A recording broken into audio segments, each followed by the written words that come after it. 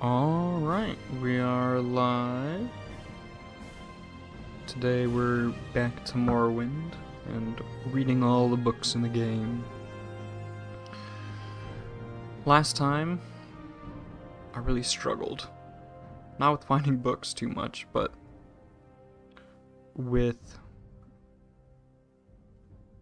no, that's not what I wanted to do. It's whatever. There we go. So how is that popping up? Okay. But, because I was like, I'm level 1 here. Hadn't made any progress. And I was like, I'm going to try to get some levels or something, but my character struggled heavily. So, watch your step. I'm gonna have to figure out a way. All right, I'm listening. To solve that a little bit. Does it strain my voice to read for so long? A little bit sometimes.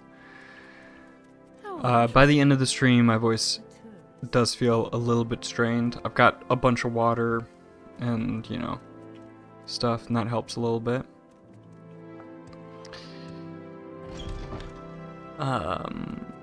But yeah, it's a little bit, but it's fun and cool. I don't know. This is probably like Quickly, Outlander. my favorite series, my favorite stream. It doesn't seem to be all that interesting for other people. Too much. Or, the quantity of people that are interested in this seems a lot less, but I don't know. This is like my favorite game series. So, and I love the lore for the game, so I love it. And I forgot about this. I never, he gives you like 500 gold, I think. Hopefully. Or he doesn't. Wait, no, here we go. He gives you 200. Okay. That'll help a little bit. Okay. Ah, welcome. What may I do for you? War of the First Council. Have I read that one? I've read 42 books at this point, and I still making the list of books. It's a very long list. So I haven't quite gotten to finishing it. Okay, so it was... Well, I mean, I could just start reading it, I guess. I don't think so.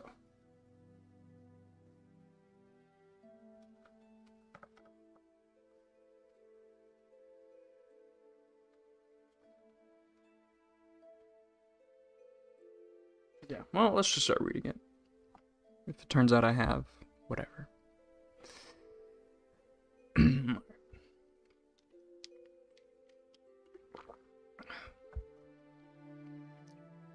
The War of the First Council. This account, by the imperial scholar Agrippa Fundilius, is based on various imperial and Dunmer sources and written for Western readers. The War of the First Council was a First-Age religious conflict between the secular Dunmer houses, Dwemer and Dagoth, and the Orthodox Dunmer houses, Indoril, Redoran, Dress, Hlalu, and Telvanni. The First Council was the first pan-Dunmer governing body, which collapsed over disputes about sorceries and enchantments practiced by the Dwemer and declared profane by the other houses. The secular houses, less numerous but politically and magically more advanced, and aided by Nord and Orc clans, drawn by promise of land and booty, initially campaigned with great success in the north of Morrowind, and occupied much of the land now comprising Redoran, Vardenfell, and Telvanni district. The Orthodox houses, widely dispersed and poorly organized, suffered a defeat after defeat, until Nerevar was made general of all house troops and levies. Nerevar secured the aid of nomad barbarian tribesmen and contrived to force a major battle at the secular stronghold of Red Mountain on Vardenfell. The secular forces were outmaneuvered and defeated with the help of the Ashlander scouts, and the survivors forced to take refuge in the Dwemer strongholds at Red Mountain. After a brief siege, treason permitted Nerevar and his troops to enter the stronghold, where the secular leaders were slain and Nerevar mortally wounded. General slaughter followed, and the House Dwemer and Daoth were exterminated. Nerevar died shortly thereafter of his wounds. 3 of Nerevar's associates, among the Orthodox houses, Vivek, Almalexia, and Sothasil, succeeded to control of the recreated First Council, renamed the Grand Council of Morrowind, and went on to become the God Kings and immortal rulers of Morrowind, known as the Tribunal or the Almsivi. How did I... Okay. I feel like such an idiot for not realizing Almsivi was just a different word for the Tribunal. I can't believe I didn't know that. Oh my goodness. That feels like such basic. Like, oh my god. Because, yeah, there's like a bunch of Almsivi stuff and like Almsivi temples. I was always like, what's Almsivi?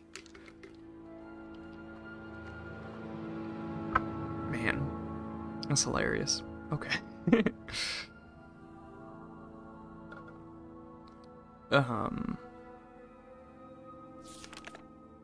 Okay.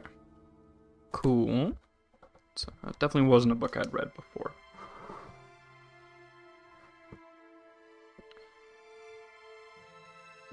War of the First Council.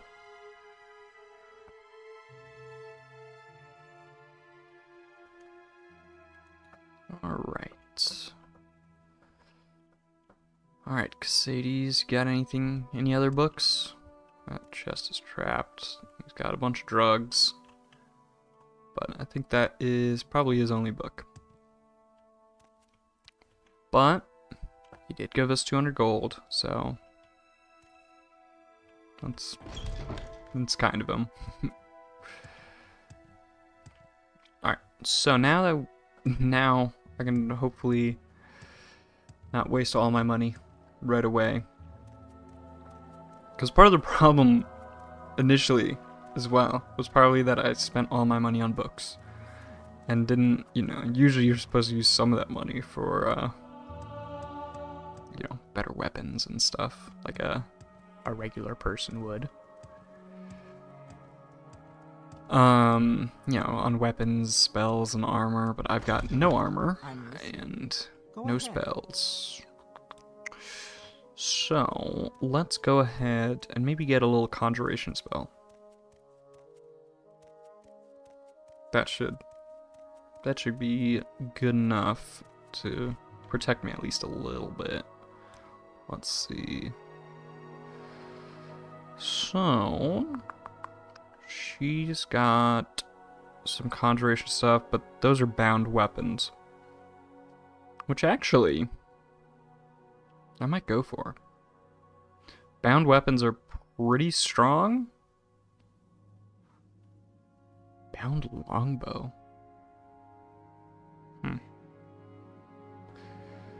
I haven't used any ranged weapons. Like, I've used magic, but What do you want?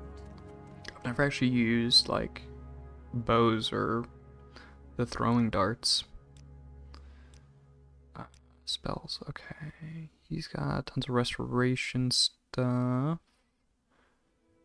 It looks like, which, yeah, I don't really need right now, except I could do with a restore health. That might be good. Ideally, I want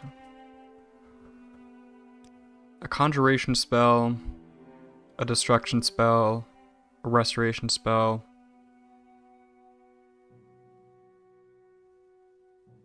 And that's probably good enough for now. Some skeleton million. That's 300. Damn. Okay. Yeah, these spells are a bit too costly.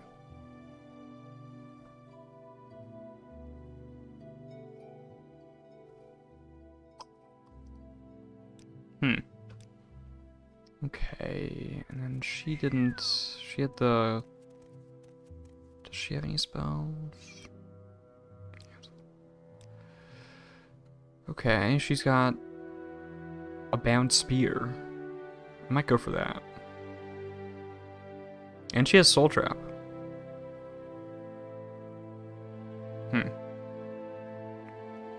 Alright, we'll go for the bound spear for now.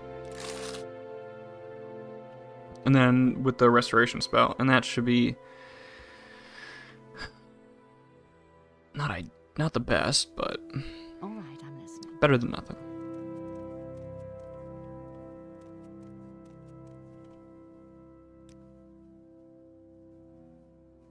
Let's see. Wait, do I... Hold on. Strength is a virtue, friend. Welcome. Yeah, okay. Barter... No, not barter. Spells. Soothing Palm. There we go. I just want to get my character at least a little bit set up. Right? So that I can at least sort of manage. You know, at this point I can't even fight a rat. Like, a rat will kill me. I will struggle against a rat, and that's pretty, What is it? that's a bit sad and pathetic. But what we can do for now is, let's see. Let's do this and this, and then brew a bunch of potions.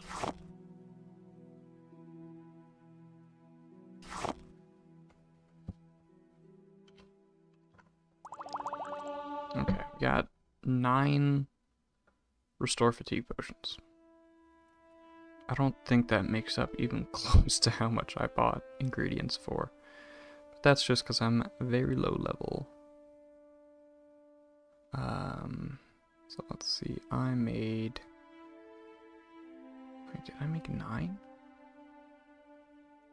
I made these 3, and I made these 6. That only gets us 46. Wow, okay. Oof. Okay. We're wasting a bit of money to level our alchemy. But, you know, we have leveled alchemy quite a bit here. It's already at level 10. I think it started at level 5. Which, I shouldn't have... I put alchemy as a miscellaneous skill because I was like, oh, I can use it for like min-maxing, but that's... I don't know, why did I do that? That makes the start so much more grindy. Alright, let's just... I just want to make sure that I can kill an enemy now. You know? If I get out a bound spear... oh my god. If you look at the casting chance down there, that is so low. I think that... Does the chance go up as you recover from fatigue? I think so, hopefully. So we'll also have to let fatigue recover a bit. And then we can... I just want to fight like maybe some small little enemy. Alright, let's just run. I can drink a stamina potion. This also levels acrobatics, I suppose. I just need some little guy to fight. I just, you know, just want to make, you know, prove to myself that my character isn't absolutely pathetic.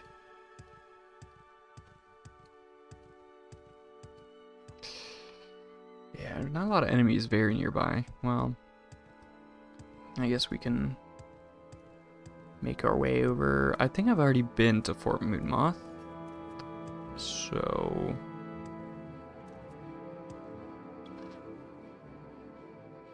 There's a decently strong enemy up that way, so maybe I shouldn't go that way. Also, hold on.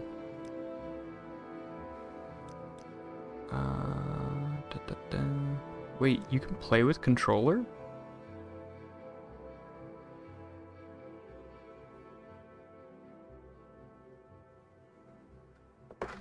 Hold on, I didn't know the controller was easily usable here.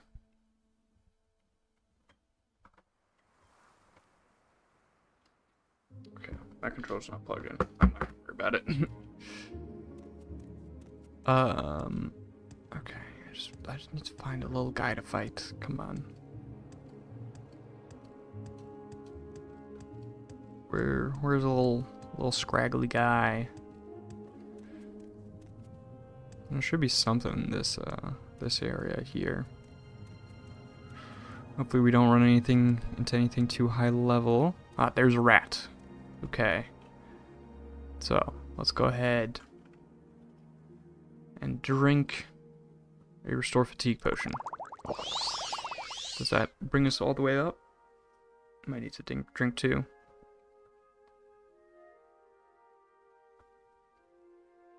Okay, we can just let it recover the rest of the way. Then we'll do magic. Oh, first try. Oh, damn. What the? Bound spear? Is that strong? I mean, you know, I have a very low chance of it actually getting cast, but when it gets cast, it's that powerful? That's crazy. Oh my god. I mean, like, I get that I'm, like, low level, so you know, and these enemies are kind of low level, but that's kind of crazy, actually. That's really cool. Okay, Bound Spear is definitely a win.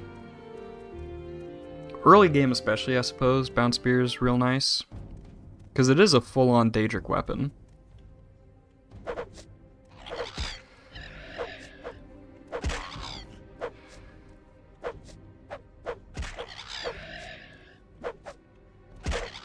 Come on.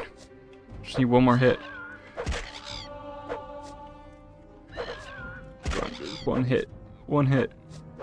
One hit. My spear... Oh wait, am I back to... Yeah, I'm back to the iron spear. Oh fuck. Okay. That's kinda... Failed. Failed. There we go. Hell yeah. That works decently well. Okay. Yeah, Bound Spear for the win. Waiting here's illegal? What? Am I too close to Moonmouth Fort? Come on.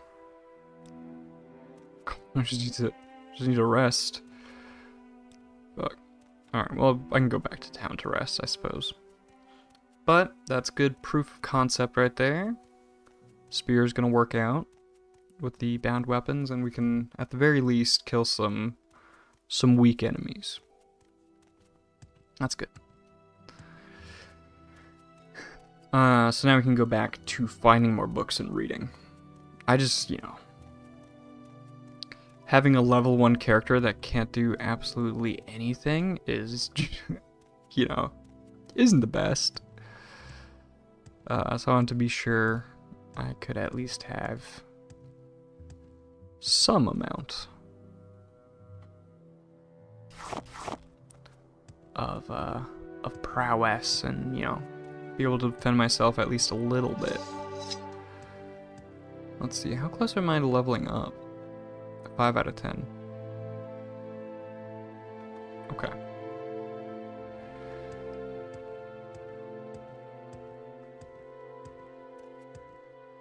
Halfway to leveling up. I don't know. I don't really focus pretty much at all on leveling up, I suppose.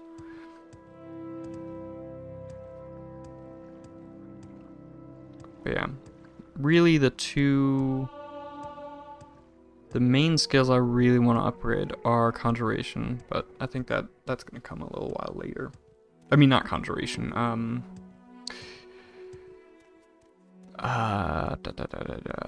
Enchanting. Enchanting's really the skill that I need to upgrade the most. So, but early game enchanting is, it's kind of impossible to do enchanting early game, as far as I know.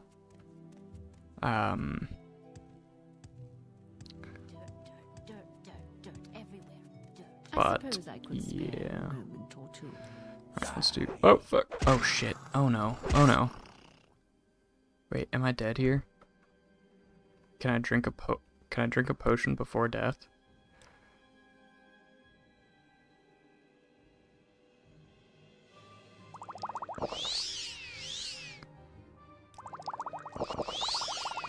No. Damn. You have my attention. Damn. That would've been so cool. I could have tested out if, let's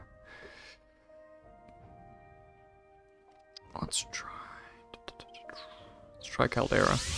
You want something? I could have tested out whether or not my spear would work against the assassin. That would've been really cool.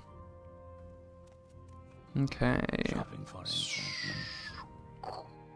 Ash yams. Well, I should check while I'm here. I'm gonna, like, you know, look what books they have, but I should also go ahead and check if they have any good spells for sale.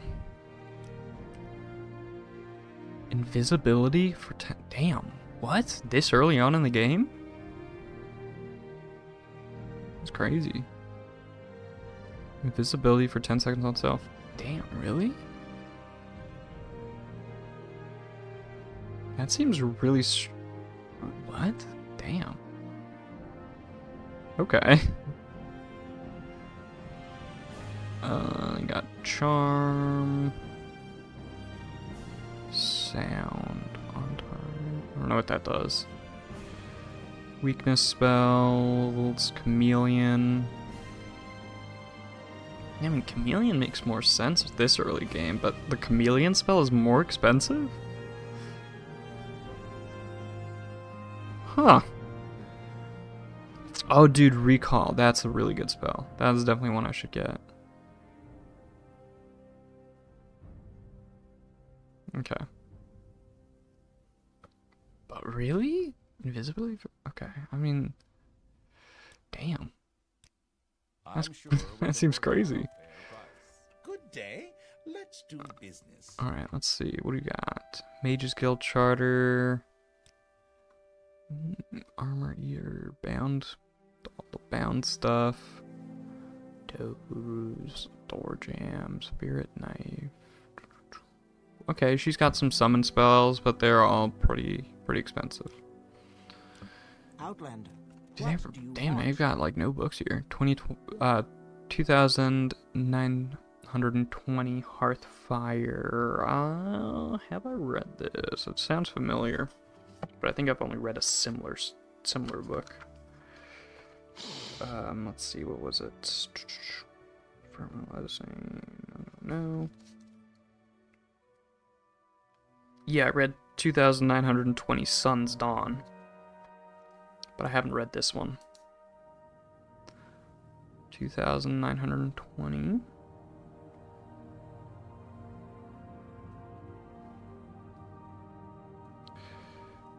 Hearth Fire. Here we go. Actually, let's take a sip first.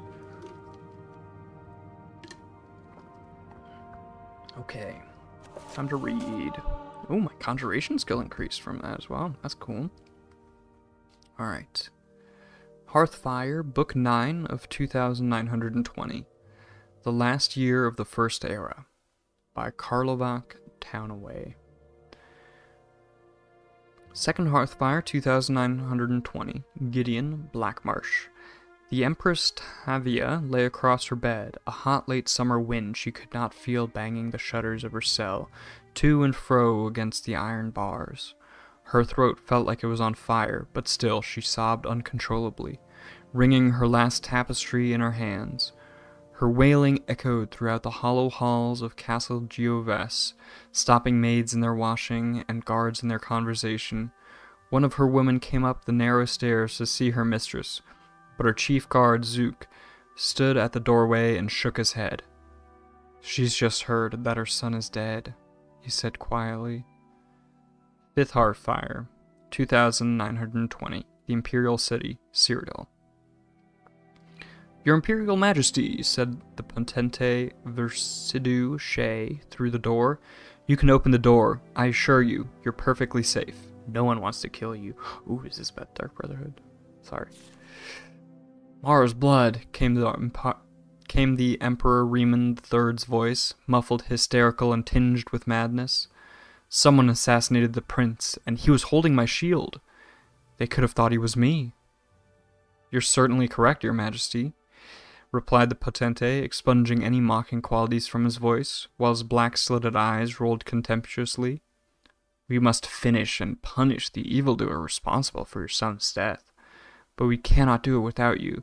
You must be brave for your empire." There was no reply. "At the very least, come out and sign the order for Lady Rija's execution," called the Potente. "Let us dispose of the one traitor and assassin we know of." A brief pause, and then the sound of furniture scraping across the floor. Riemann opened the door, just a crack, but the Potente could see his angry, fearful face and the terrible mound of ripped tissue that used to be his right eye. Despite the best healers in the Empire, it was still a ghastly souvenir of the Lady Rija's work in Thurzo Fortress. "Hand me the order," the Emperor snarled. "I'll sign it with pleasure." 6th Hearthfire, 2920, Gideon, Cyrodiil. The strange blue glow of the will-o-wisps, a combination, so she'd been told, of swamp gas and spiritual energy, had always frightened Tavia. As she looked out her window, now it seemed strangely comforting. Beyond the bog lay the city of Gideon. It was funny, she thought, that she had never stepped foot in its streets, though she had watched it every day for 17 years. "Can you think of anything I've forgotten?" she asked, turning to look back on the loyal Kothringi Zook. "I know exactly what to do," he said simply. He seemed to smile, but the Empress realized that it was only her own face reflected in his silvery skin. She was smiling, and she didn't even realize. "Make certain you aren't followed," she warned. "I don't want my husband to know where my gold's been hiding all these years. And do take your share of it. You've been a good friend." The Empress Tavia stepped forward and dropped from sight into the mists. Zook replaced the bars on the tower window and threw a blanket over some pillows on her bed. With any luck, they would not discover her body on the lawn until morning, at which time he hoped to be halfway to Morrowind. Okay. 9th Hearthfire, 2920. Fergius High Rock. The strange trees on all sides resembled knobby piles crowned with great bursts of red, yellows, and oranges, like insect mounds caught fire. The Rothgarain Mountains were fading into the misty afternoon. Turala marveled at the sight, so alien, so different from Morrowind. As she plodded the horse forward into an open pasture, behind her, head nodding against his chest, Cassier slept, cradling Bosriel. For a moment, Turala considered jumping the low-painted fence that crossed the field, but she thought better of it. Let Cassier sleep for a few more hours before giving him the reins. As the horses passed into the field, Turala saw the small green house on the next hill, half hidden in the forest. So picturesque was the image, she felt herself lull into a pleasant, half-sleeping state. A blast of a horn brought her back to reality with a shudder.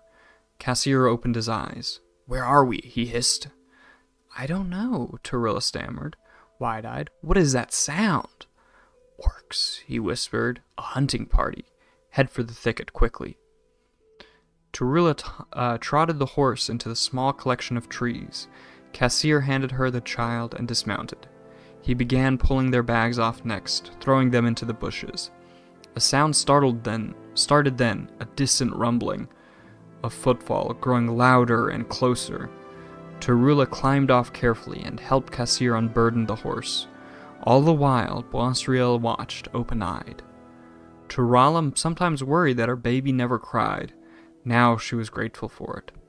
With the last of the luggage off, Kassir slapped the horse's rear, sending it galloping into the field. Taking Turala's hand, he hunkered down in the bushes. "With luck," he murmured, "they'll think she's wild or belongs to the farm and won't go looking for the rider." As he spoke, a horde of orcs surged into the field, blasting their horns. Turala had seen orcs before, but never in such abundance, never with such bestial confidence. Roaring with delight at the horses and its confused state, they hastened past the timber where Kassir and Turala and Bosriel hid. The wildflowers flew into the air at their stampede, powdering the air with seeds. Turala tried to hold back a sneeze, and thought she succeeded. One of the orcs heard something, though, and brought another with him to investigate. Kassir quietly unsheathed his sword, mustering all the confidence he could. His skills, as such they were in spying, not combat. But he vowed to protect Turala and her babe for as long as he could.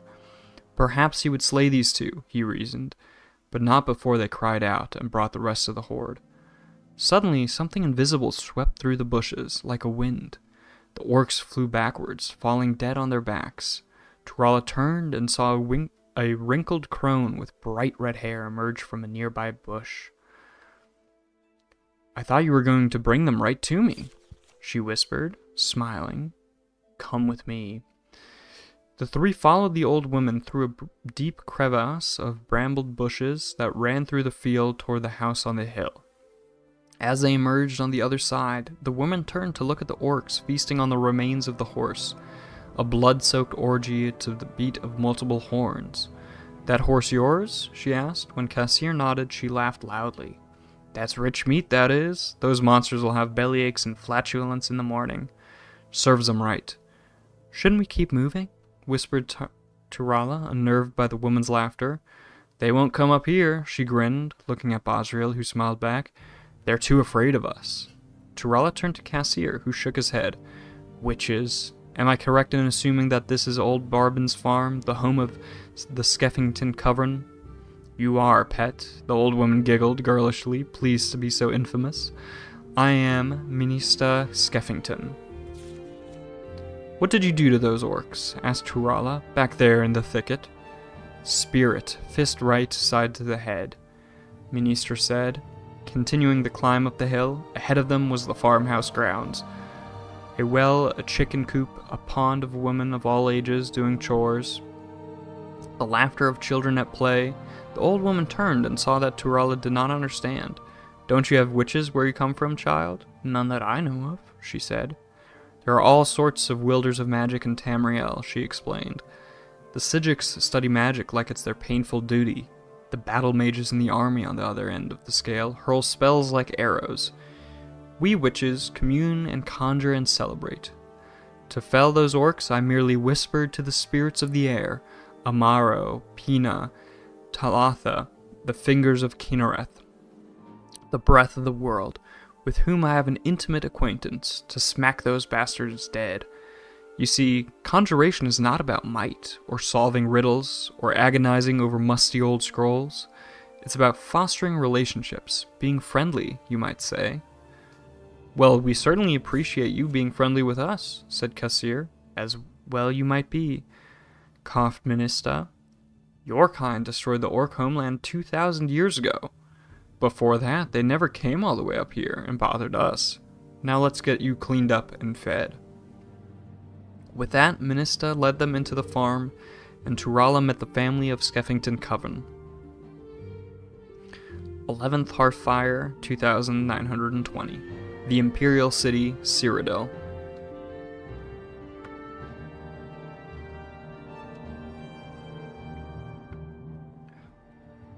Rija had not even tried to sleep the night before, and she found the somber music played during her execution to have a soporific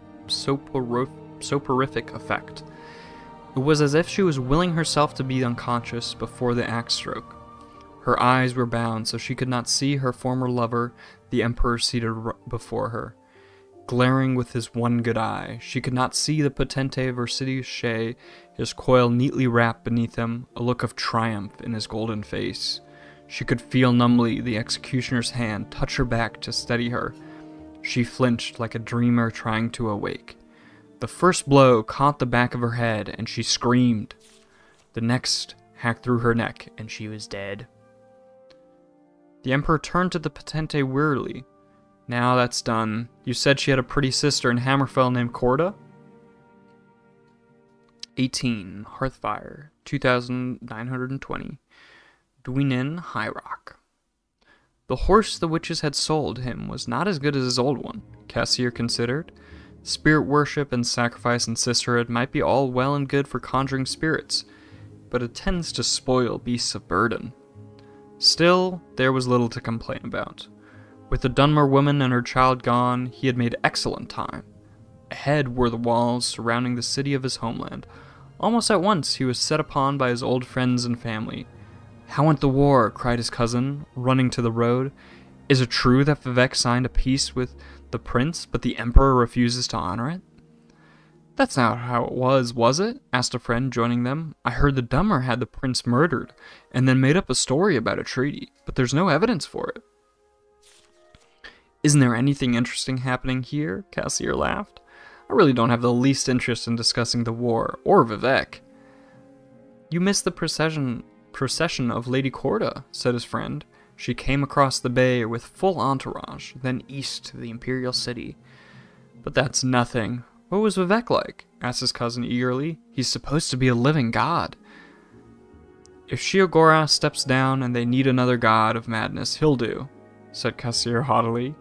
"And the woman?" asked the lad who'd only seen Dummer ladies on very rare occasions. Cassier merely smiled. Turala Skeffington flashed into his mind for an instant before fading away.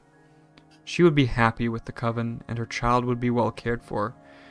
But they were part of the past now, a place and a war he wanted to forget forever. Dismounting his horse, he walked into the city, chatting of trivial gossip of life on the Iliac Bay. Hello, King A. And hello, Jasper. Reading sim, essentially. This was a pretty long book, actually. I didn't think this one was going to be as good as it was. Because I read I read 2920 Sun's Dawn. That was not all too interesting, but this one was pretty cool. Some interesting stuff here. Like, here we go. This guy here, Zook. He's a Kothringi, barely ever mentioned. You know, the Kothringi. They're pretty interesting. They're like people but have silver skin for some reason. Then they live in the Black Marsh. So maybe the silver skin's an adaptation to deal with the poison that's there? I don't know. So you're back with more problems. Oof. What now? What's going on with the shadow there?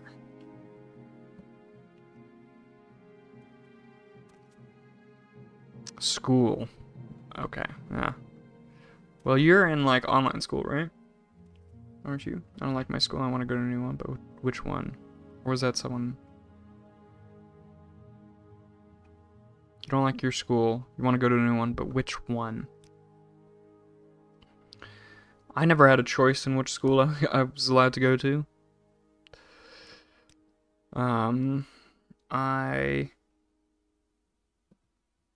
Yeah, my parents just made me go to whichever school they thought was the best for me. More so online or in person, there are good reasons for both. Well, I mean, in my opinion, in person is better.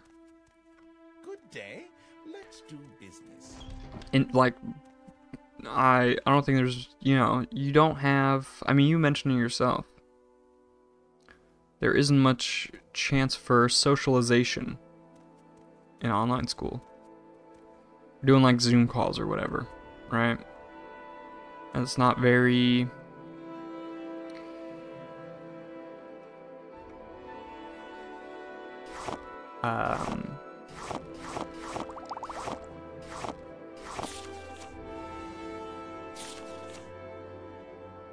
Also a college tier CS major. There's no in-person school that will have classes for me. I mean, you could do mixed. Right? You could keep doing your... Oof. You could keep doing...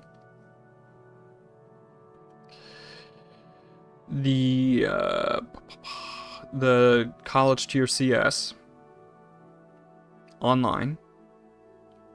But damn, college tier CS, that's crazy. That's real cool. You could keep doing that online and then do like the basic classes like English, math, and stuff. You don't think there's an in-person school that offers that?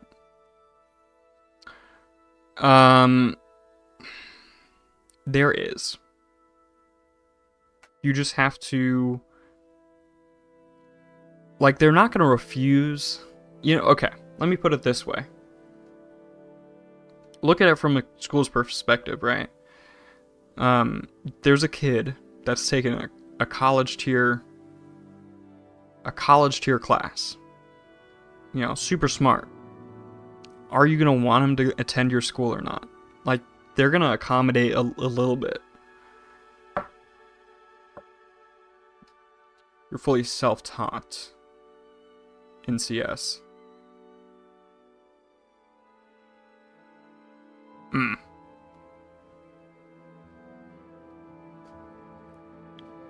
Are you taking college tier CS classes online anyway? Like, if you're not taking college level classes online anyway, then like if you're self-taught.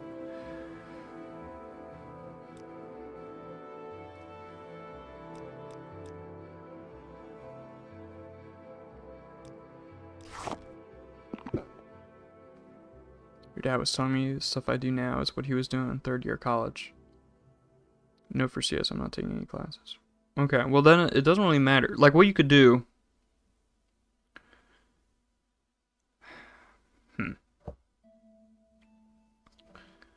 Like, for one thing, let me just say now, college class, you know, school classes, they get harder as time progresses. So, but I'm honestly not too sure about that. But what you could do, I mean, if you're not going to be taking the online classes anyway for CS,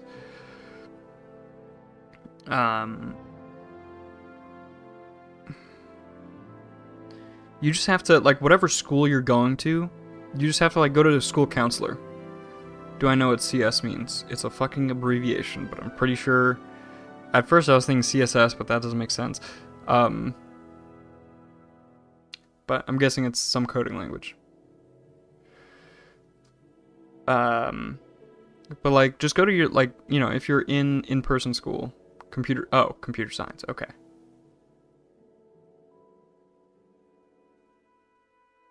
Just, oh, man, why you gotta abbreviate everything?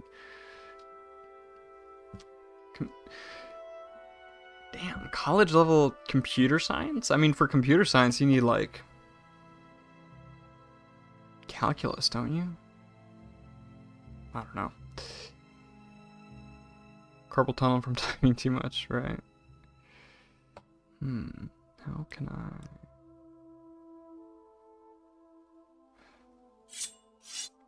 I'm still over encumbered. Damn. To drop 14.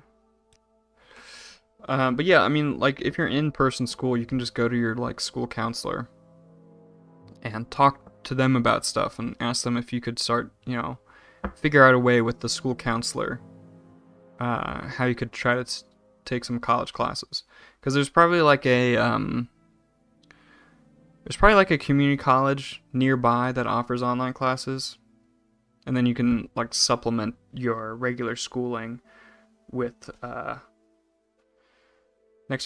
next year is freshman year, so you can't mess this up. Yeah, I mean, just talk to your school counselor. Like, I would recommend going to a regular high school or whatever, and then talking to the school counselor and seeing if you could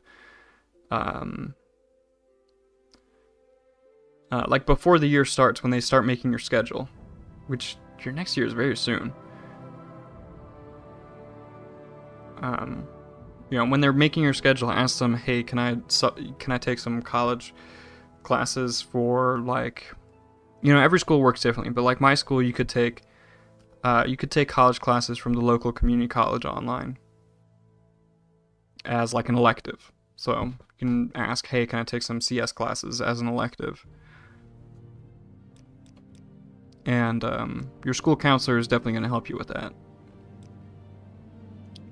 Try to take DE, CS class, dual enrollment, which are high school that are as hard as college, and counter. So yeah, pretty much. Just do that, something like that.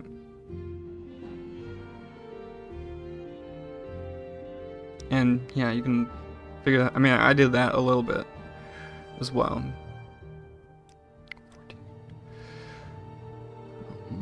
How can I get rid of 14 weight?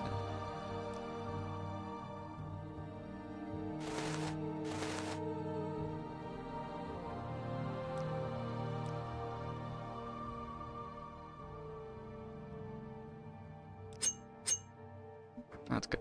Okay. I need to sell a bunch of this stuff.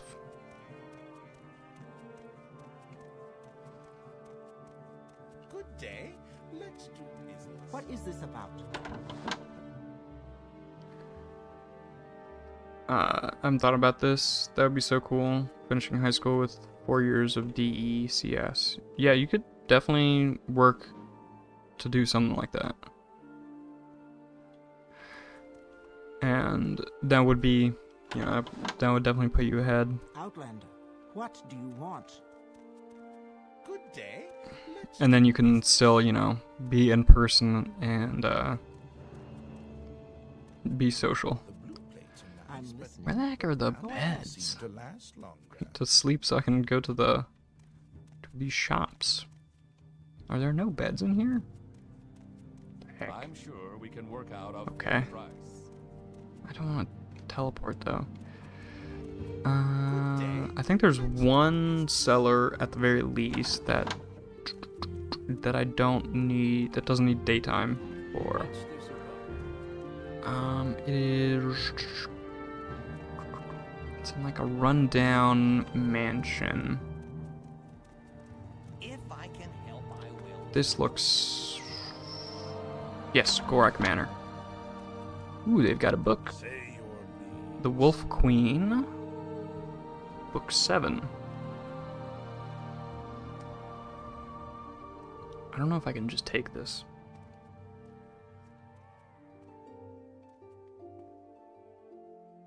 I'm gonna just.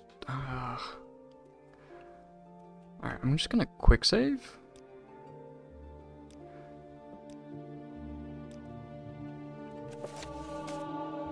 Surrender yourself. Guards. Okay, nope. I can't just take it, sadly. Let's go back. Say your We'll just read it. Okay. The Wolf Queen, Book 7.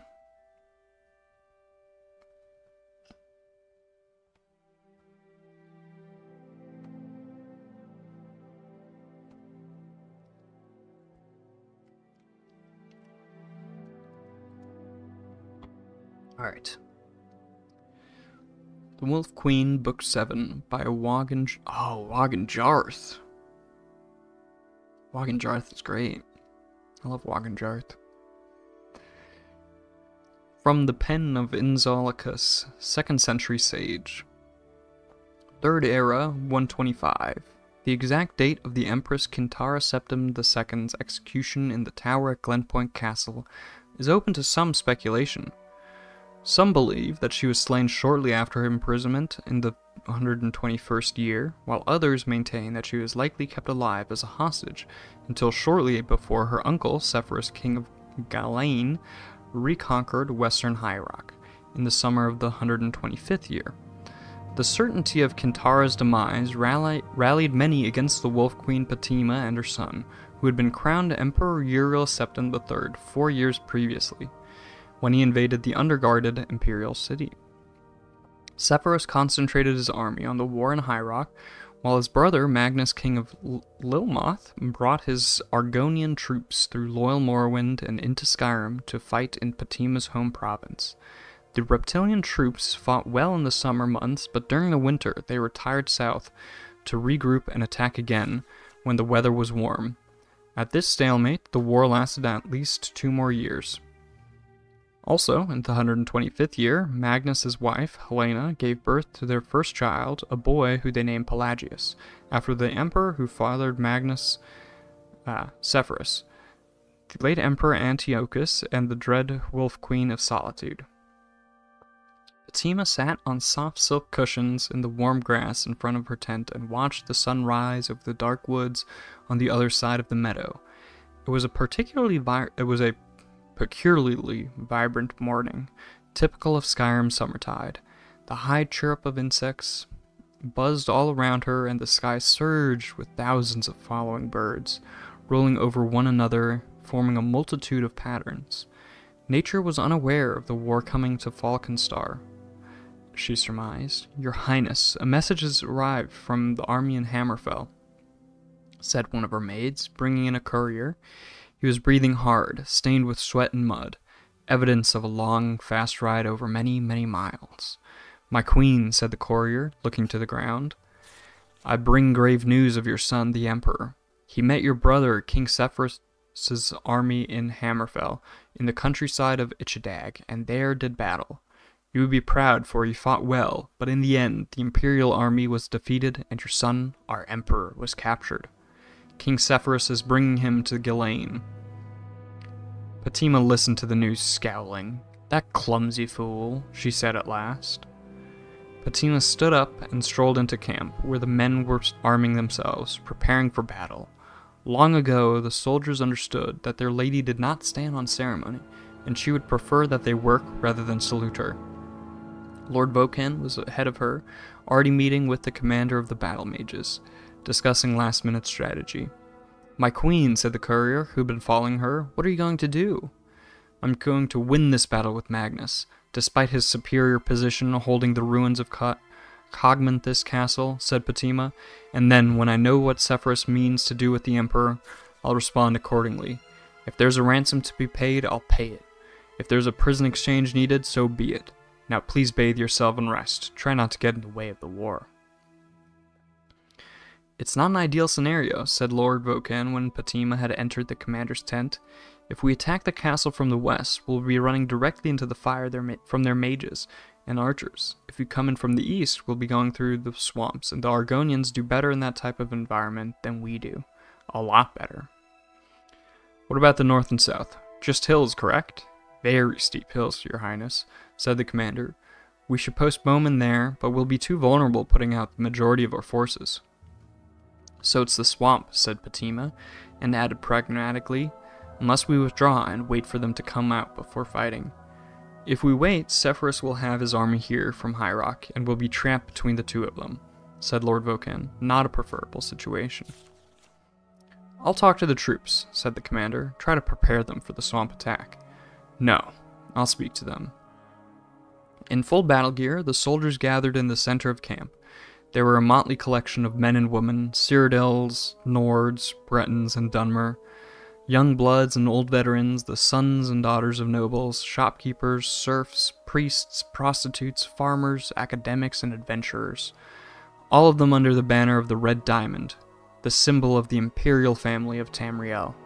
"My children," Fatima said, her voice ringing out, hanging in the morning mist, "we have fought in many battles together, over mountain tops and beach heads, through forests and deserts. I have seen great acts of valor from each one of you, which does my heart proud. I have also seen dirty fighting, backstabbing, cruel and wanton feats of savagery, which pleases me equally well. For you are all warriors." Warming to her theme, Fatima walked the line from soldier to soldier, looking each one in the eye. "War is in your blood, in your brain, in your muscles, in your everything. You think in everything you do. When this war is over, when the forces are vanquished that seek to deny the throne to the true emperor, Uriel Septim III, you may cease to be warriors. You may choose to return your lives before the war, to your farms, to your cities, and show off your scars, and tell tales of the deeds you did this day to your wondering neighbors. But on this day, make no mistake, you are warriors. You are war. She could see her words were working. All around her, bloodshot eyes were focusing on the slaughter to come, arms tensing around weapons. She continued in her loudest cry, and you will move through the swamplands like an unstoppable power from the blackest part of oblivion, and you will rip the scales from the reptilian things in Cognithist Castle. You are warriors, and you need not only fight, you must win. You must win. The soldiers roared in response, shocking the birds from the trees all around the camp. From a vantage point on the hills to the south, Fatima and Lord Vokan had excellent views of the battle as it raged. It looked like two swarms of two colors of insects moving back and forth over a clump of dirt, which was the castle ruins. Occasionally, a burst of flame or a cloud of acid from one of the mages would flicker over the battle, arresting their attention, but hour after hour, the fighting seemed like nothing but chaos. "A rider approaches," said Lord Vokan, breaking the silence. The young Redguard woman was wearing the crest of Ghislaine, but carried a white flag. Fatima allowed her to approach. Like the courier from the morning, the rider was well travel-worn. "Your Highness," she said out of breath, I have been sent from your brother, my Lord King Sepphoris, to bring you dire news. Your son Uriel was captured in Ichdag on the field in battle, and from there transported to Ghislaine." "I know all this," said Patina scornfully. "I have couriers of my own. You can tell your own master that after I've won this battle, I'll pay whatever ransom or exchange." "Your Highness," an angry crowd met the caravan your son was in before it made it to Ghislaine. The rider said quickly, "Your son is dead." He had been burned to death within his carriage. "He is dead." Bettina turned from the young woman and looked down at the battle. Her soldiers were going to win. Magnus's army was in retreat. "One other item of news, Your Highness," said the rider. "King Sepphoris is being proclaimed emperor." Fatima did not look at the woman. Her army was celebrating their victory. Awesome. The Wolf Queen sounds pretty cool. Always interesting to see how, because the previous one talked about Emperor Uriel Septim III a little bit, and him being super scared of an assassination attempt. I guess that's Queen Patina's son. I haven't thought about this. That would be so cool, finishing high school with 4 years of these, yeah. As it is, I'm struggling with my current classwork, but being in person would definitely help that. If the only other classes I'm taking are CS, then it would still be easy for me, yeah. Yeah, no, being in person helps a lot. I definitely recommend it. Alright, so, if, okay, I think what's happening with the shadows is they're going through the floor. For some reason. I don't know why. Yes. Okay, so. Creeper here is a very good merchant. He's got 5,000 gold, so I can sell tons of stuff to him. I can dump a lot of this stuff on him and not worry about it. Because he will buy anything.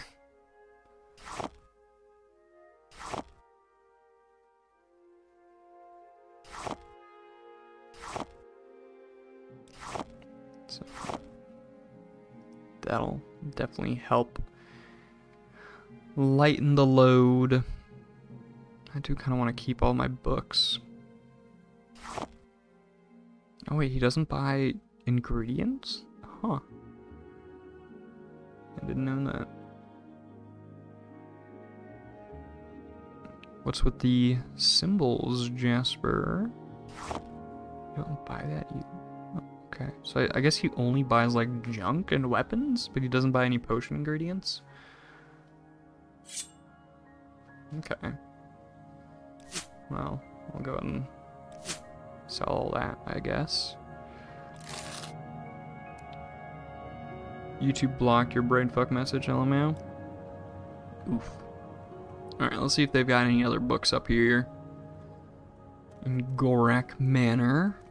Say your words. Got a couple bedrolls, some jugs. What's going on with the shadow there? Is there another story above this one? There is. I don't think I've ever been. Ooh, Say book. your business.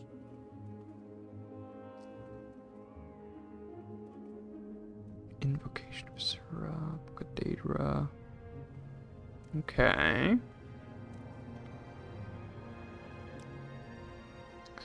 I think I've read this one, Book of Dawn and Dusk.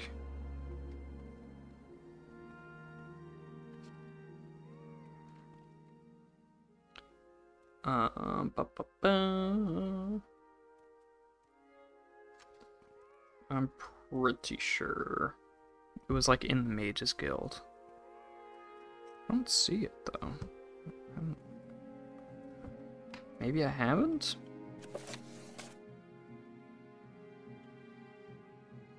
You weren't watching live, Elmi? Oh. Yeah, I don't think I've read this. That's what the symbols were? Okay. Alright, yeah, I don't think I've read this one. Oh, Brainfuck. Right, the program language. Yeah. Yeah, I don't recognize Brainfuck at all. I've heard of it. I've seen, like, one example of it, and I was like, what the fuck? Why would you do this? And never went back to it. I mean, you know, that's the point, but... Why? I'm pretty sure there's, like... Isn't there, like, a guy would have sent out spells out nerd? Yeah. I am definitely a nerd.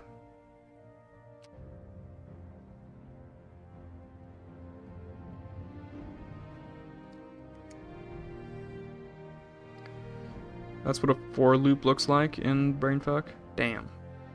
That's crazy. Like at that, I mean, just use assembly at that point, honestly. Even assembly is easier than Brainfuck. I know that's the point, but man, Brainfuck is... It is something. Closest thing it has to a for loop, right? Alright. Back to reading. The Book of Dawn and Dusk. Esoteric.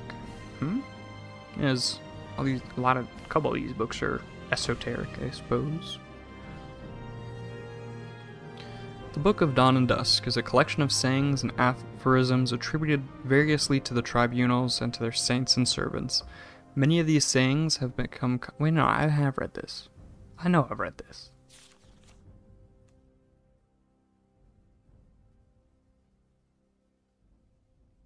What the heck? Did I not write it down?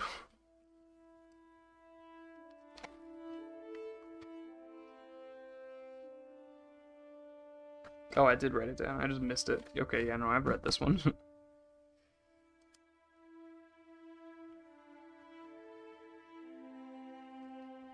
But there is one here. I haven't read this one. Yeah, no, I haven't read this one.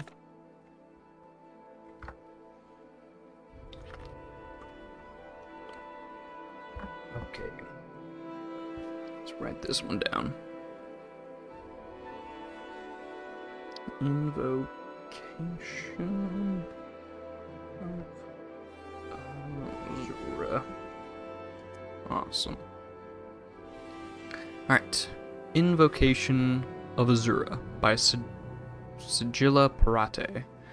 For 300 years I've been a priestess of Azura, the Daedric princess of Moonshadow, mother of the rose, and queen of the night sky. Every Hagathum, which we celebrate on the 21st of the first seed, we summon her for guidance, as well as to offer her things of worth and beauty to her majesty. She is a cruel but wise mistress. We do not invoke her on any Hagathum troubled by thunderstorms, for those nights belong to the Mad One, Sheogorath. Even if they do coincide with the occasion, Azura at such times understands our caution. Azura's invocation is a very personal one. I've been priestess to 3 other Daedric princes, but Azura values the quality of her worshippers and the truth behind her adoration of her. When I was a dark elven maid of 16, I joined my grandmother's coven worshippers of Molag Bal, the schemer princess. What? Blackmail, extortion, and bribery are as much the weapons of the witches of Molag Bal as is dark magic. The invocation of Molag Bal is held on the 20th of Evening Star, except during stormy weather. This ceremony is seldom missed, but Molag Bal often appears to her cultists in mortal guise on other dates. When my grandmother died in an attempt to poison the air of Firewatch, I re-examined my faith in the cult. My brother was a warlock of the cult of Boethia, and from what he told me, the Dark Warrior was closer to my spirit than the treacherous Molag Bal. Boethia is a warrior princess who acts more overtly than any other Daedroth. After years of skulking and scheming, it felt good to perform acts for a mistress which had direct, immediate consequences. Besides, I liked it that Boethia was a Daedra of the Dark Elves. Our cult would summon her on the day we called the Gauntlet, the second of sun's dusk. Bloody competitions would be held in her honor, and the duels and battles would continue until the 9 cultists were killed at the hands of the other cultists. Boethia cared little for her cultists. She only cared for our blood. I do think I saw her smile when I accidentally slew my brother in a sparring session. My horror, I think, greatly pleased her. I left the cult soon after that. Boethia was too impersonal for me, too cold. I wanted a mistress of greater depth. For the next 18 years of my life, I worshipped no one. Instead, I read and researched. It was in a cold and profane tome that I came upon the name of Nocturnal. Nocturnal the Night Mistress. Nocturnal the Unfathomable. As the book prescribed, I called to her on her holy day, the third of Hearthfire. At last I had found the personal mistress I had so long desired. I strove to understand her labyrinthine philosophy, the source of her mysterious pain. Everything about her was dark and shrouded, even the way she spoke and the acts she required of me. It took years for me to understand the simple fact that I could never understand Nocturnal. Her mystery was as essential to her as savagery was to Boethia or treachery to Molag Bal. To understand Nocturnal is to negate her, to pull back the curtains cloaking her realm of darkness. As much as I loved her, I recognized the futility of unraveling her enigmas. I turned instead to her sister, Azura. Azura is the only Daedric princess I have ever worshipped who seems to care about her followers. Molag Bal wanted my mind, Boethia wanted my arms, and Nocturnal perhaps my curiosity. Azura wants all of that, and our love of all. Not our abject slavery, but our honest and genuine caring in all its form. It is important to her that our emotions be engaged in her worship, and our love must also be directed inward. If we love her and hate ourselves, she feels our pain. I will, for all times, have no other mistress. Damn, that's a very strong endorsement of Azura right there. Rocket League's a fire game. I should play it. I have played it before. I mean, maybe it's more, maybe it's about not having played it enough and, not being used to the controls, but I just could not control the car well. To like hit a ball. It looks very cool, but I don't know. I don't love competitive multiplayer.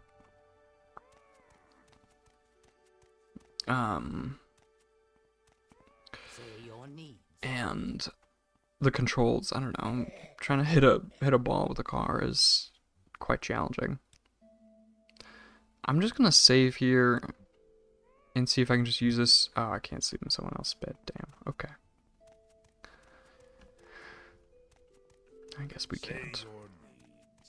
Oh, is that a book? What book is this? Night Falls on Sentinel. I don't recognize this one. Let's open it up. Okay, well, clearly I haven't read it.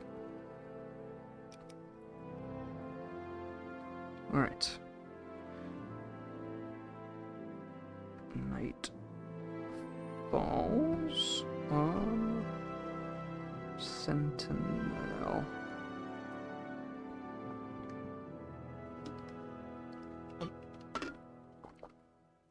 Alright.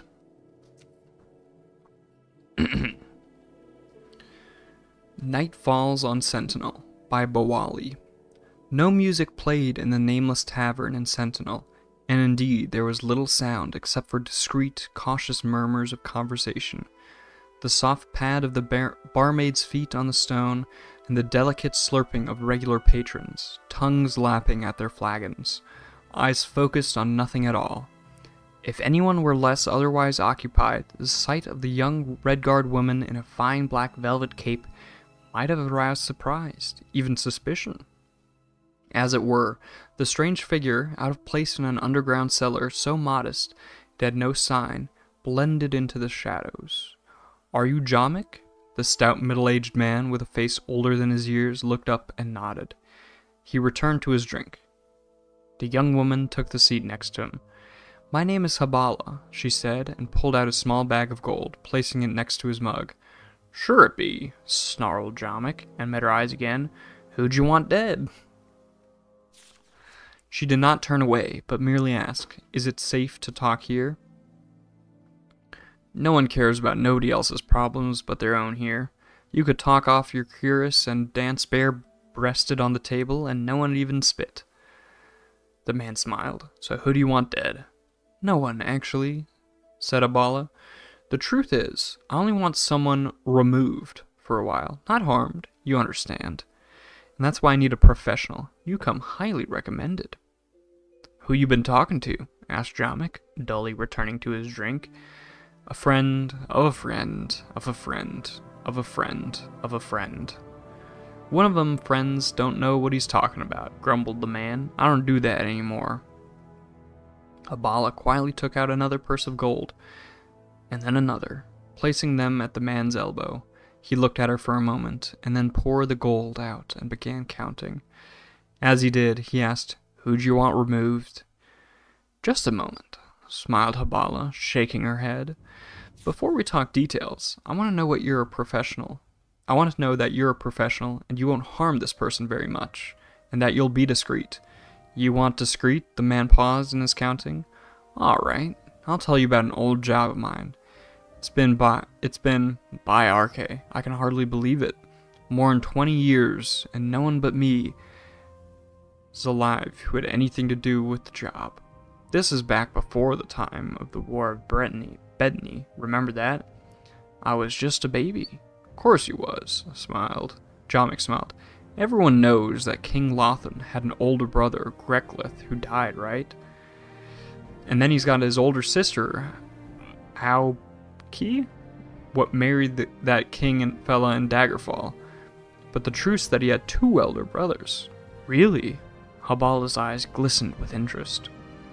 "No lie," he chuckled.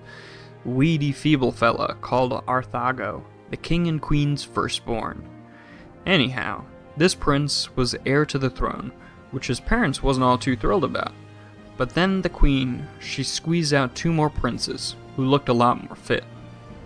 That's when me and my boys got hired on to make it look like their first prince got took off by the Underking, or some such story." "I had no idea," the young woman whispered. "Of course you didn't. That's the point," Jomick said, shaking his head. "Discretion, like you said. We bagged the boy, dropped him off in an old ruin, and that was that. No fuss. Just a couple of fellas, a bag, and a club. That's what I'm interested in. Technique. My friend, who needs to be taken away, is weak. Also, like this prince. What is the club for?" It's a tool. So many things what was better in the past ain't around no more. Just because people today prefer the ease of use to what works right. Let me explain. There's 71 prime pain centers in an average fella's body. Elves and Khajiit, being so sensitive and all, got 3 and 4 more respectively. Argonians and Slodes almost as many at 52 and 67. Jamek used his short stubby finger to point at each region on Habala's body. 6 in your forehead, 2 in your brow, 2 on your nose, 7 in your throat, 10 in your chest, 9 in your abdomen, 3 on each arm, 12 in your groin, 4 in your favored leg, 5 in the other. That's 63, replied Habala. No, it's not, growled Jamek. Yes, it is, the young lady cried back, indignant that her mathematical skills were being put to question. 6 plus 2 plus 2 plus 7 plus 10 plus 9 plus 3 plus for one arm and 3 for the other, plus 12 plus 4 plus 5. 63. I must have left some out, shrugged Jamek. The important thing is that to become skilled with a staff or club, you gotta be a master of these pain centers.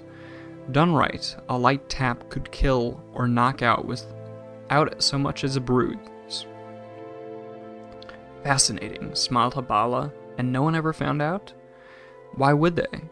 The boy's parents, the king and the queen, they're both dead now. The other children, who always thought their brother got carried off by the Underking, that's what everyone thinks. And all my partners are dead.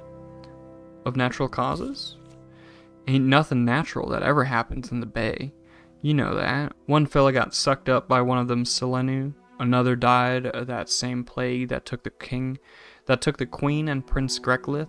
Another fella got beat up to death by a burglar. You gotta keep low, out of sight, like me, if you want to stay alive. Jamek finished counting the coins. You must want this fella out of the way bad. Who is it? It's better if I show you, said Habala, standing up. Without looking back, she strode out of the nameless tavern. Jamek drained his beer and went out. The night was cool, with an unrestrained wind surging off the water of the Iliac Bay, sending leaves flying like whirling shards. Habala stepped out of the cavern alleyway next to the tavern, and gestured to him. As he approached her, the breeze blew open her cape, revealing the armor beneath and the crest of the King of Sentinel. The fat man stepped back to flee, but she was too fast. In a blur, he found himself in an alley, on his back, the woman's knee pressed firmly against his throat. The king has spent years since he took the throne looking for you and your collaborators, Jamek. His instructions to me, what to do when I found you, were not specific, but you've given me an idea. From her belt, Habala removed a small, sturdy cudgel. A drunk stumbling out of the bar heard a whimpered moan, accompanied by a soft whisper coming from the darkness of the alley. Let's keep better count of this time. 1, 2, 3, 4, 5, 6, 7. Bro's still reading? I left the stream to go watch another stream. I came back and you're still reading. Gonna play a game this boring? You need Subway Surfers. Wow. It's boring to you, but to me this is way more interesting than any other game I've played. And I'm sure somewhere out there, there's others that are just as interested in this thing as me. And also, the game isn't boring, it's what I'm doing that's boring you in the game. Reading. Because people are very bored by reading, I guess.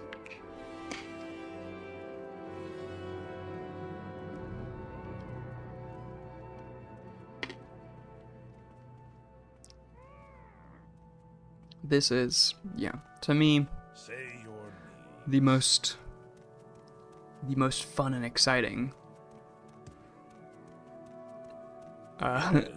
thing to do in this game. Or, not really, but, you know, it is one of the most fun, you know, one of the most interesting aspects is all the lore that is available in this series of games. Alright, ooh, more books. Ooh, he's got some... That's a cool looking bow as well. He's got quite a lot of books as well. Yes. Ooh, Frostmere robe. Valance robe. That's pretty decent. It's also not all too costly.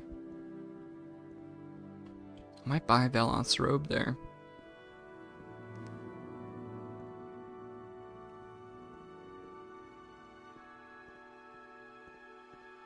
Let's see. I've read that one. I've read that one. I think I read that one. I haven't read that one. Go ahead, stranger. That one is probably gonna be at least slightly interesting. Or you know, it's gonna be decently interesting. I'm probably gonna know most of the stuff in that book because it's just an overview of gods and worship. Well, maybe not the worship part. I don't know much about that. I don't think I've read that. Don't think I've read that. I might have read that.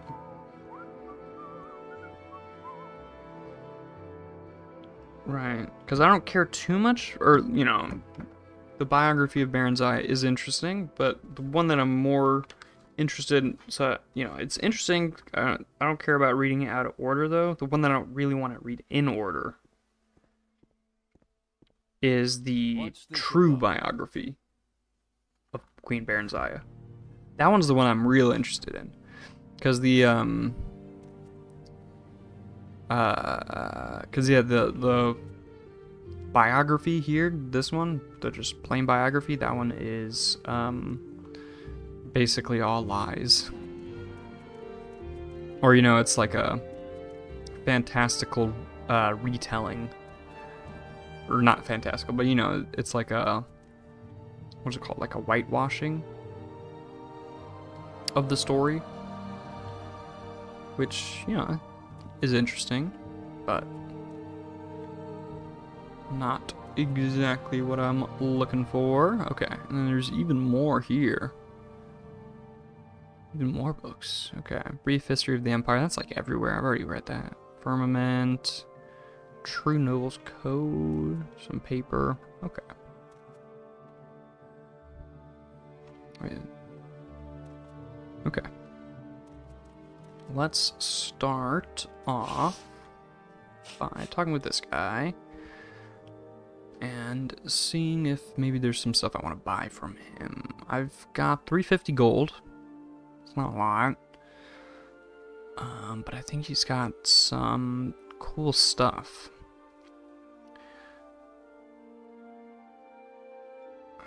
Let's see, how much is this? 110. That's decent.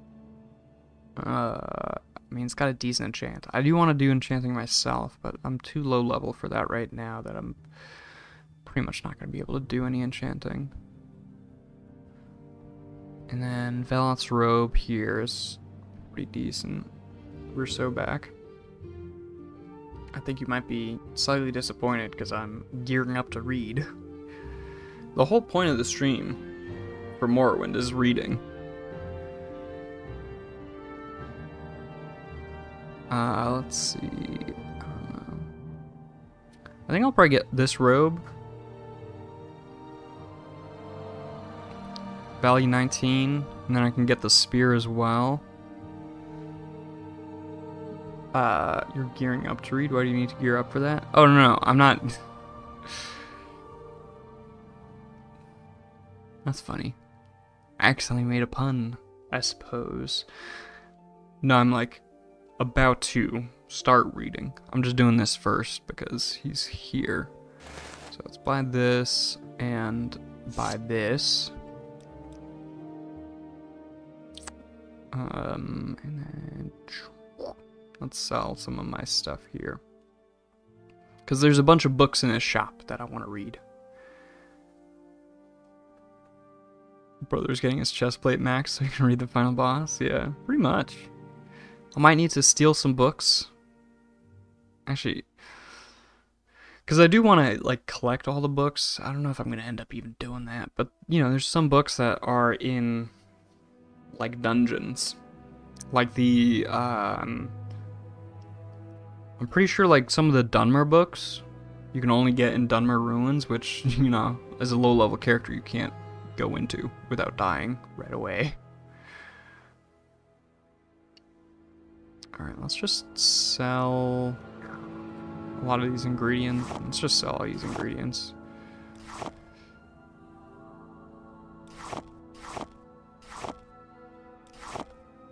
Actually, hold on. Saltries, I should keep that. Yeah, there's... Haven't made an audiobook yet. I haven't. Audiobooks take a long time to do. I haven't even decided what book I want to read. Wasted Potential? Yeah, well, I mean, I do want to do it. I was thinking about picking out a book from, like, Gutenberg. Project Gutenberg. No, to avoid any type of copyright infringement.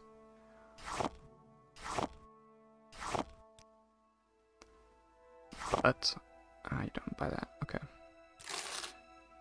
But yeah, I definitely do want to do an audiobook. This series is also like preparation, or you know, not quite preparation, but like, you know, practice for making audiobooks, because pretty much this whole thing is just a bunch of mini audiobooks. Very small ones, because all the books in this game are super short. But there we go. Got a decent robe now. Let's see. Let's go with overview of gods and worship. I think this is going to be interesting. Anyway, meet any new friends in the last 12 hours? No?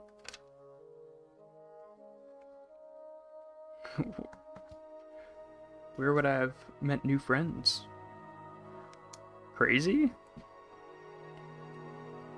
Or are you expecting me to make new friends all of a sudden?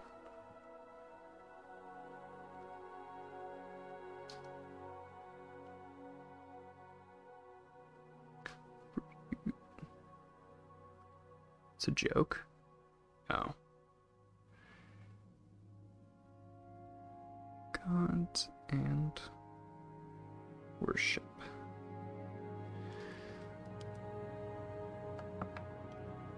Unrealistic time frame. I mean, if I, you know, if it's a challenge, make a new friend in 12 hours, that's possible, but just randomly new friend in 12 hours, in the last 12 hours, that's a bit challenging. But I did mention my my one friend who I wasn't receiving text messages back from has written me back, so we're good again, and we're hanging out in 2 weeks. She likes me. She doesn't. 2 weeks. Dang, you're busy. Yeah, dude, super busy. I mean, she's also super busy. 2 weeks, that's pretty soon.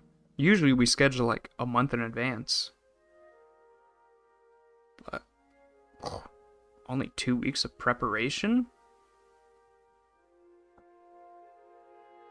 Of course she likes you, she's friends with you, she has to like you at least a little. Oh, no, I thought you were like doing the she likes you in that way.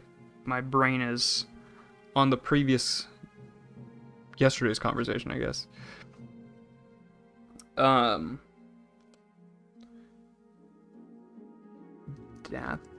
Dater? No. Why? We have dated before. I'm not all too interested in doing that again. And I don't think she is either. We friend-zoned each other.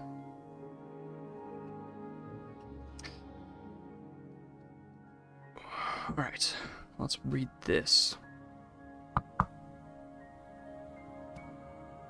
We'll keep reading books, nerd. I will. I will gladly read these books, because these books are very interesting. Alright. An overview of gods and worship in Tamriel by Brother Hedgefeld. Editor's note. Brother Hedgefeld is an associate scribe at the Imperial University, Office of Introductory Studies. Gods are commonly judged upon the evidence of their interest in worldly matters. A central belief in the active participation of deities in mundane matters can be challenged by the reference to apparent apathy and indifference on the part of the gods during times of plague or famine. From intervention in legendary quests to manifestations in common daily life, no pattern for the gods of Tamriel activities is readily perceived. The concerns of gods in many ways may seem unrelated or at best unconcerned with the daily trials of the mortal realm. Exceptions do exist, however. Many historical records and legends point to the direct intervention of one or more gods at a time of great need. Many heroic tales recount blessings of the divinity bestowed upon heroic figures who worked or quested for the good of the deity or the deity's temple. Some of the more powerful artifacts in the known world were originally bestowed upon their owners through such reward. It has also been reported that priests of high ranking in their temples may on occasion call upon their deities for blessings or help in time of need. The exact nature of such contact and the blessings bestowed is given to much speculation, as the temples hold such associations secret and holy. This direct contact gives weight to the belief that the gods are aware of the mortal realm. In many circumstances, however, these same gods will do nothing in the face of suffering and death, seeming to feel no need to interfere. It is thus possible to conclude that we, as mortals, may not be capable of understanding more than a small fraction of the reasoning and logic such beings use. One defining characteristic of all gods and goddesses is their interest in worship and deeds.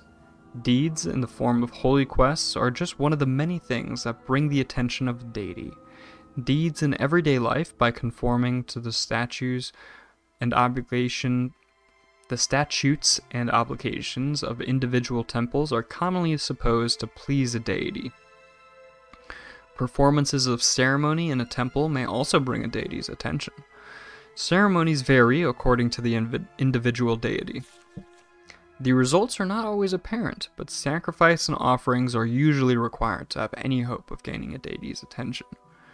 While direct intervention in daily temple life has been recorded, the exact nature of the presence of a god in daily mundane life is a subject of controversy. A traditional saying of the Wood Elves is that one man's miracle is another man's accident.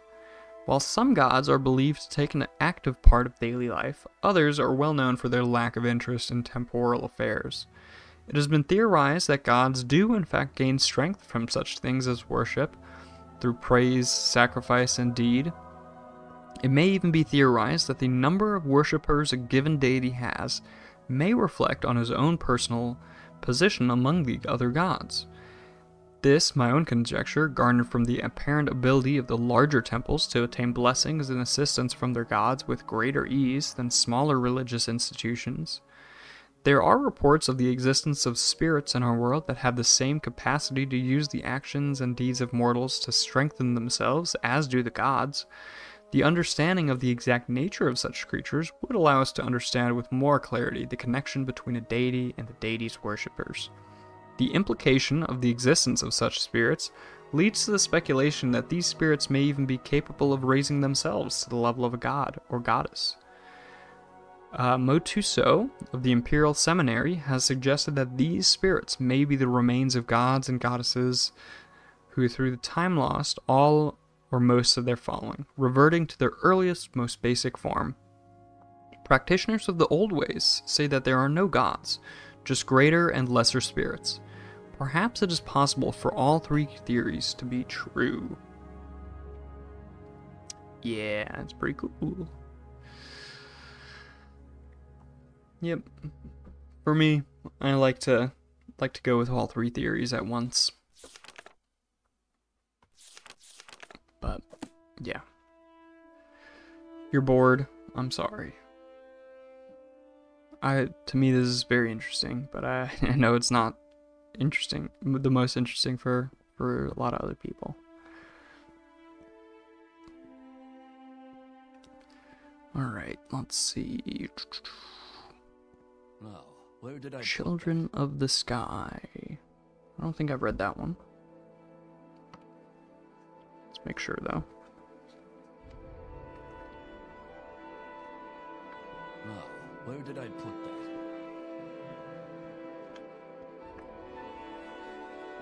Actually, let's go and open it, turn to the first page.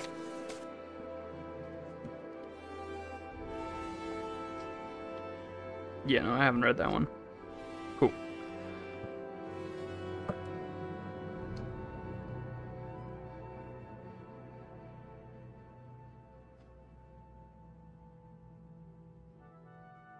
Alright.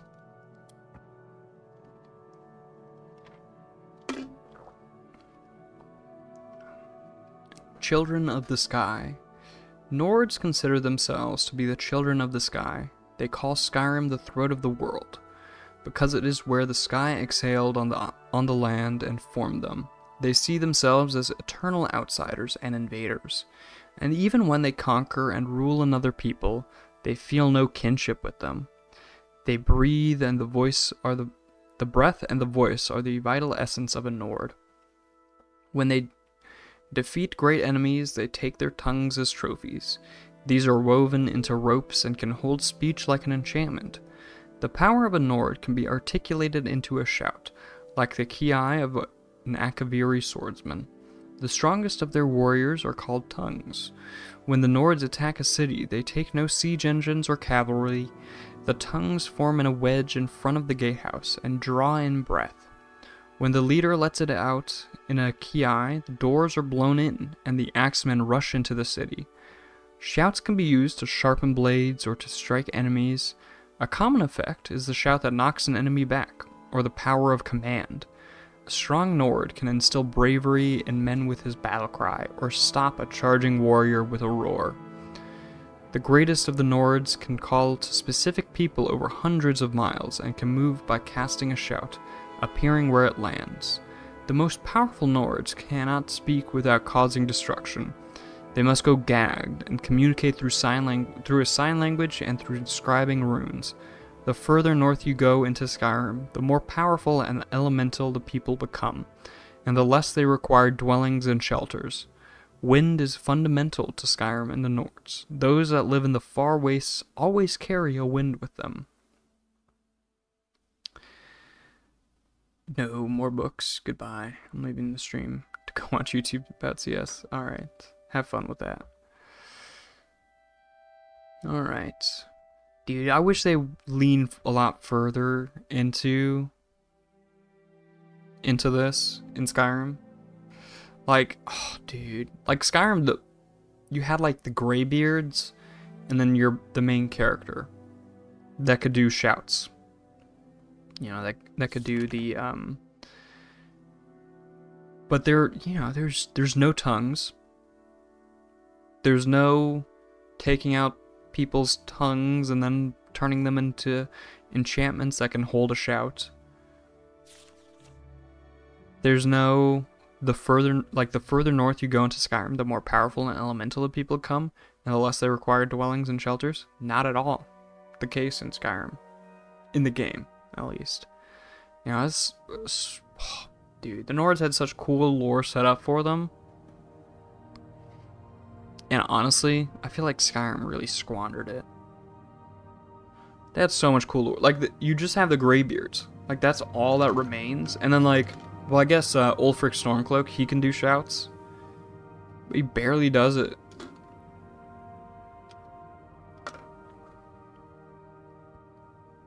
Like, why? Why did they scrap that idea so hard? Shouts would have been, like, I don't know. It would have been a lot cooler. Like, they just turned Skyrim into, like, the typical Nordic fantasy country.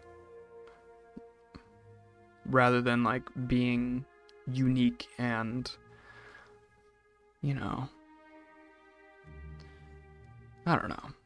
I feel like they could have done so much more with the Nords. But instead they're just like typical Vikings.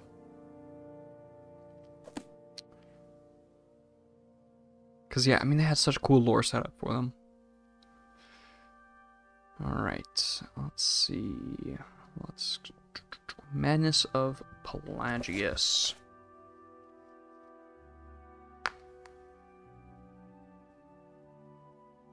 I don't think I've read this. It doesn't look super familiar.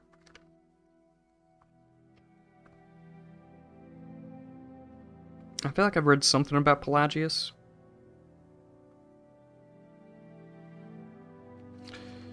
But I don't think it's this book.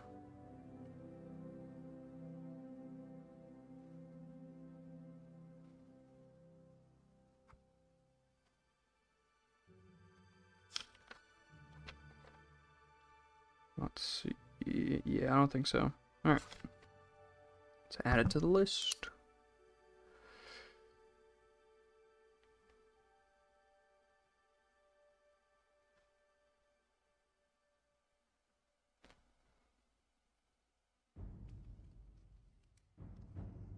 Alright.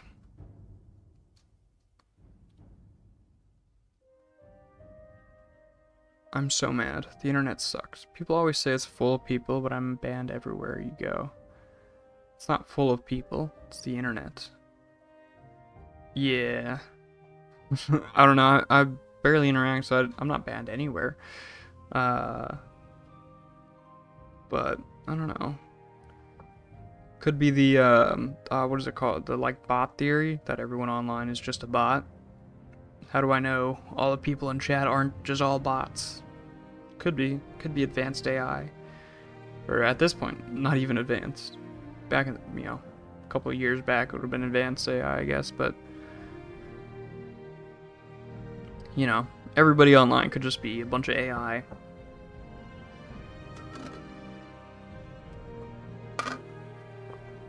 But yeah, that sucks. That sucks that you're banned everywhere you go. No shit, he's onto us. I mean, in my head, I just pretend everyone is AI in chat. Keeps me from getting too anxious, about, having social anxiety or whatever. If I just imagine that everyone's an AI. You know how people used to say, oh, just imagine everyone, when you're doing like public speaking, imagine that everyone is like a potato, or imagine that everyone is naked when you're doing public speaking to like deal with your nerves. I've adapted that. Just imagine everyone's AI. It works perfectly.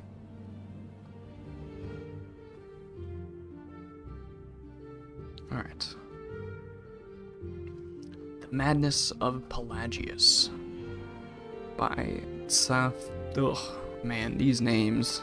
Sosthenes.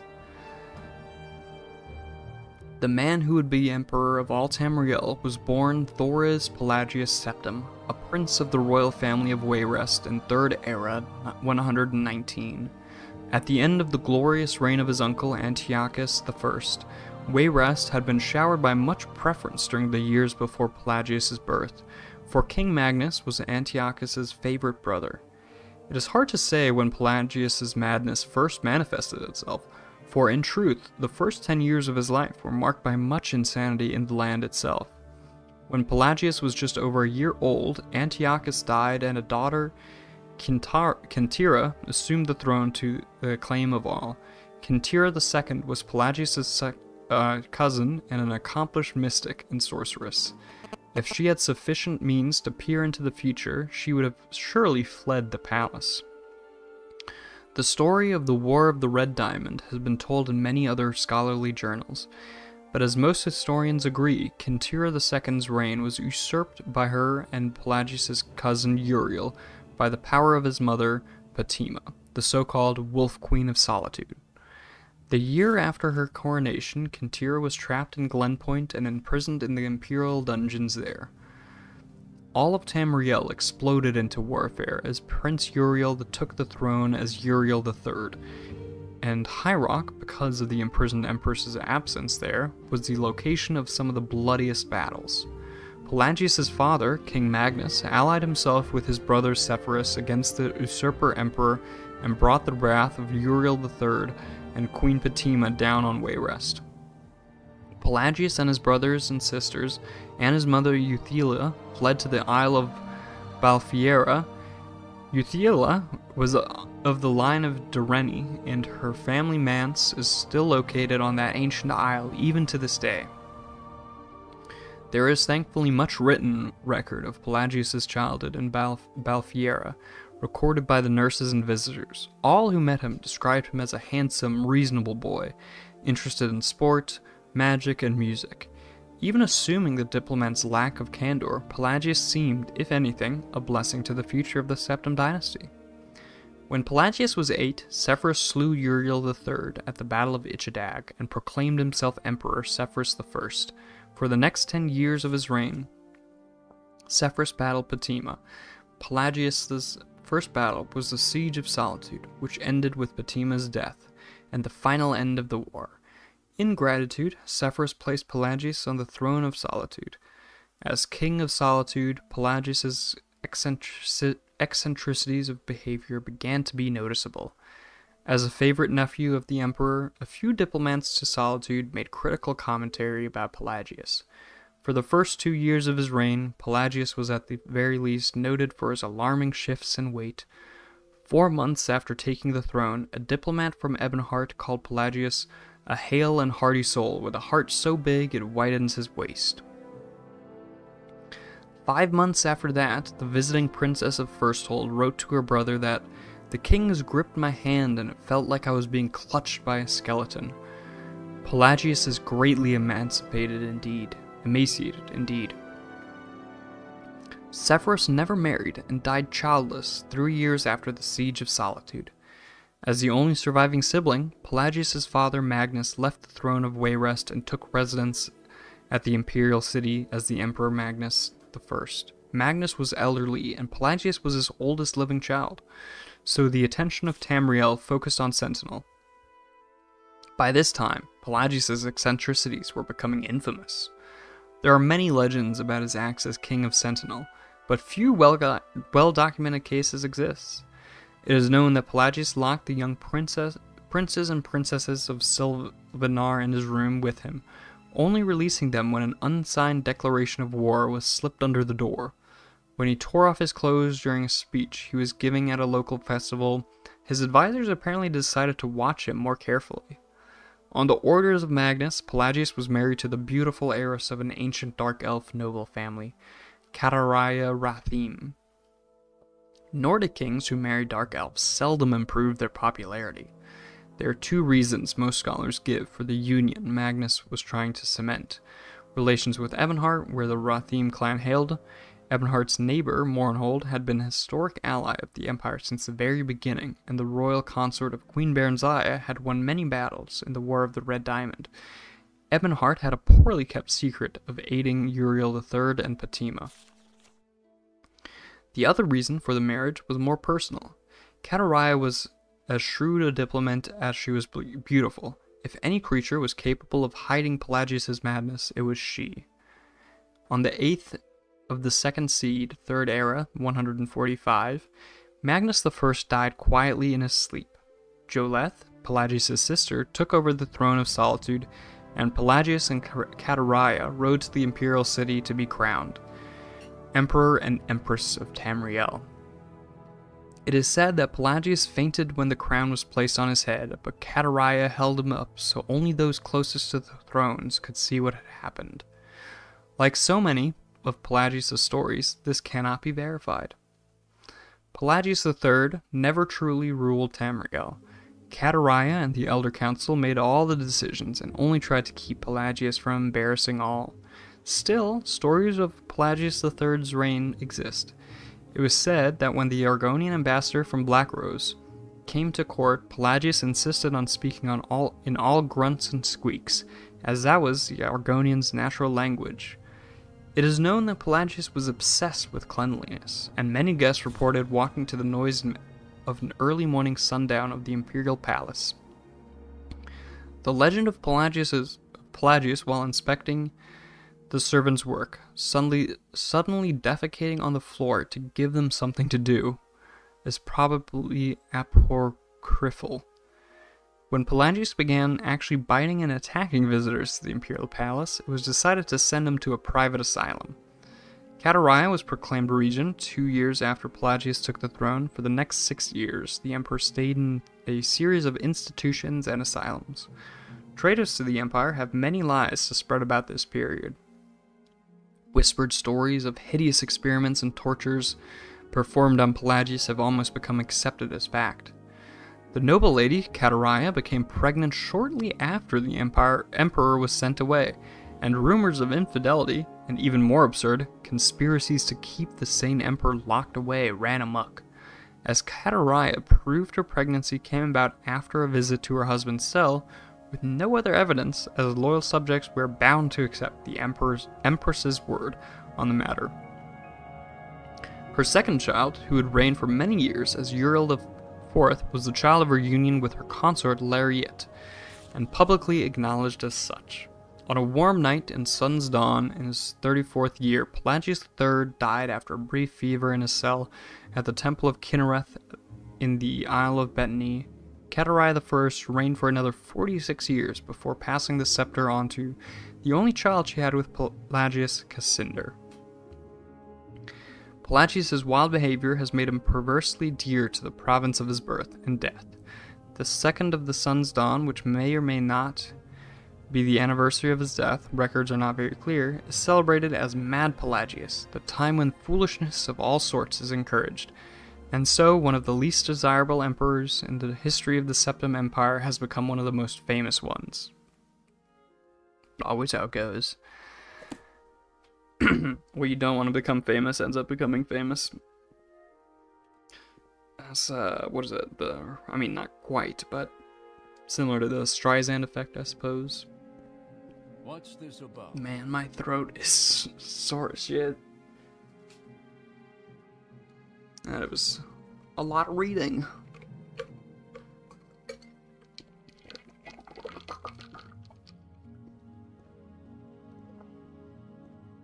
Ooh, okay. So let's see, how many books have I read today? So, I read The War of the First Council, 2,920 Hearthfire, The Wolf Queen Book 7, Invocation of Azura, Night Falls on the Sentinel, An Overview of Gods and Worship, Children of the Sky, and Madness of Pelagius. So that's 1, 2, 3, 4, 5, 6, 7, 8 books. So that means I've read 50 of the books in Morrowind. I'm pretty sure there's like 300 or something like that. So that is not very far. Let's hear it. But better than nothing, I suppose. But yeah. my throat definitely does get sore by the end of each of these streams. But yeah, some interesting lore. Shadows are not behaving very properly, are they? Might need to change some settings with the shadows in OpenMW. But yeah, like worshipping the Daedra. It's kind of funny, like, so the worship day for each of the Daedra, it said for each of those, if it's thundering on that day, they don't worship that Daedra, because that's a day for Sheogorath. That seems kind of, I don't know, it's kind of funny.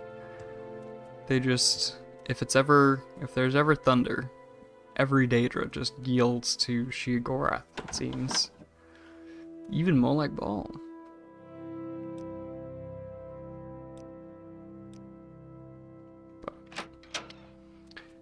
Yeah, made good progress today. Got another set of books read, and we also figured out a decent way, at least, you know, with a Daedric spear like this, to be able to defend myself. Because before I couldn't even beat a rat, but now with this Daedric spear, conjured spear, I'm able to do quite a bit of damage and not have to worry Actually, hold on. I kind of want to see if I could beat one of these things up. Let's... Okay. If I can beat up one of these guys with a conjured spear, that would be kind of OP. Early, because this is like super early game. I'm like level 1. Ooh. Oh, okay. Yeah, no, I don't think I can. Oh wait, no. Holy shit! What? I just need to actually hit them, but come on. Oof. Okay. I could if it was just one of them. I'd probably be able to kill him. Okay, hold on. I'm pretty sure I can. Like, part of the issue here... Well, I guess I could drink a, restore fatigue potion here. That'll help as well. And I do need to actually... Damn. Okay. Yeah, I don't think it's possible again if it's 2 of them. But... Daedric Spear does do a lot of damage. Damn. Let's see if there's just one of them out in the open. No, not quite. Yeah, I don't think I can take 2 at a time. Because I mean, I could maybe take 1, and I'm only level 1. I feel like, I don't know. It seems like Conjuration with just being able to summon a Daedric Spear. It's really OP early game. Like, late game, it's... you know. Late game, it's not impressive at all. But early game? It's just an ancestral tomb. Alright.